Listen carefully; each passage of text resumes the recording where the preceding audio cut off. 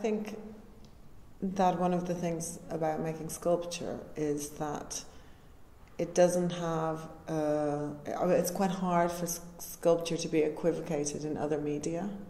So you can have an image of a sculpture, but it's so different than the presence of being with the sculpture. That sort of experience of being with the objects in the room is really important to me. There's something happening that's sort of very basic with the materials that perhaps confounds, our expectation of what sort of physical materiality should do, and I enjoy that there's a kind of questioning perhaps that happens with the viewer.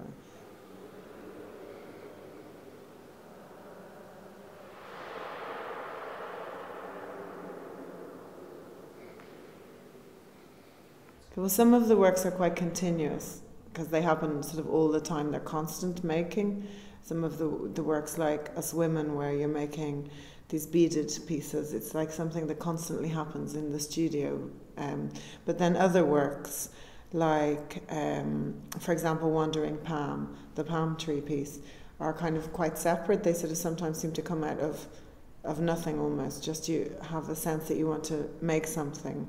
The way it builds up is sort of segmented. It's like a kind of stacked kind of section that forms the trunk, and that kind of resonated with the other works I make. It's almost like an idea of a sort of bead. You have a central structure and you add something and you add something. I'm interested in Brancusi and the idea of the sort of endless column, the endless sculpture. So I knew I wanted to make the sort of the trunk of the tree from these cast tapes. And then the leaves, that was really, for me, that was quite a sort of strange thing to do, to decide to just make these leaves.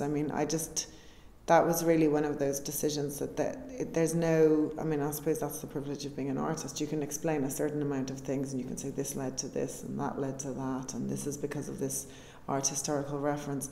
But then there's other times where you want to make something because you want to see what it looks like.